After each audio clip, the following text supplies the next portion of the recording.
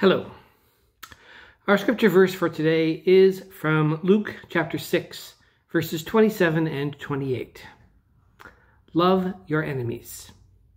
Do good to those who hate you, bless those who curse you, and pray for those who mistreat you.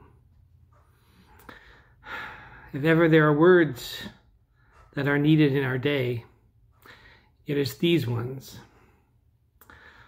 So often in our discourse, be it theological, be it political, we're no longer able to disagree.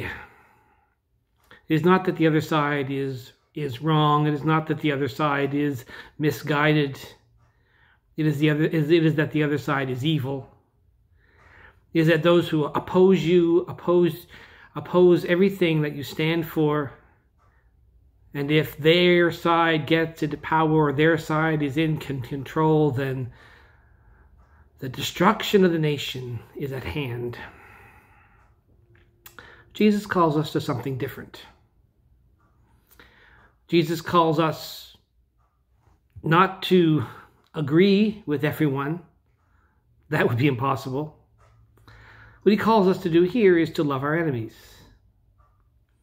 Is to see our enemies not as forces, not as impersonal, to see them as human beings. See them as faulted and as flawed as anyone else. So we are called upon to love them. We're called upon to do good to them, to bless them, to pray for them, to do all the things that it was seemingly impossible for us to do, but Jesus Christ still calls us to it anyway. We're not seeking